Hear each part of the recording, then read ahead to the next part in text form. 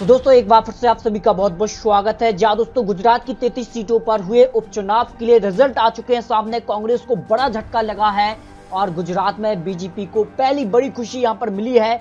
अगर बात करें तो नए साल पर बीजेपी को बम्पर जीत यहां पर मिली है। अगर यहां पर आंकड़े जो निकल कर आ रहे हैं वो बीजेपी के पक्ष में यहां पर आ रहे हैं और जिला पंचायत उपचुनाव में बीजेपी का जलवा दिखा है और 33 में से 29 सीटों पर बीजेपी ने जीत दर्ज की है।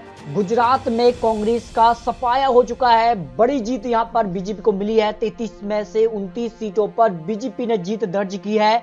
ये उपचुनाव के रिजल्ट यहां पर सामने निकल कर आ रहे हैं। अगर बता दें कि यहां पर 2019 के अंत यानी दिसंबर के लास्ट वीक में यहां पर चुनाव किए गए थे और इसके रिजल्ट यहां पर सामने आ चुके हैं और जिनमें जिला पंचायत के लिए 3 सीटों पर चुनाव की, जिसमें 2 कांग्रेस और 1 बीजेपी ने दर्ज की जीत और बाकी 27 तालुका पंचायत सीट पर भाजपा ने 25 और कांग्रेस और निर्दलीय एक सीट अपने नाम की है। तो ये बड़ी जीत यहां पर निकलकर सामने आ रही है और यहां पर 33 में से 29 सीटें बीजेपी ने दर्ज की हैं, तो 3 सीट यहां पर कांग्रेस ने और 1 सीट यहां पर निर्दलीय ने यहां पर हासिल की है। तो ये बड़ी यहां पर खुशखबरी निकल कर आ रही है बीजेपी के लिए, क्योंकि बीजेपी काफी पिछड़ रही थी। काफी ऐसे राज्य थे। इसके अलावा अगर बात करें तो हाल ही में छत्तीसगढ़ और यहां पर तमिलनाडु निकाय चुनाव में भी बीजेपी को जमकर नुकसान लगा है, लेकिन यहां पर बायपोल जो किया गया है वो यहां पर गुजरात में बीजेपी को फायदा होता नजर आ रहा है। जहां दोस्तों आने वाले चुनाव अगर बात करें तो दिल्ली और बिहार के लिए हैं, तो उसमें किसकी बनने जा रही सरकार,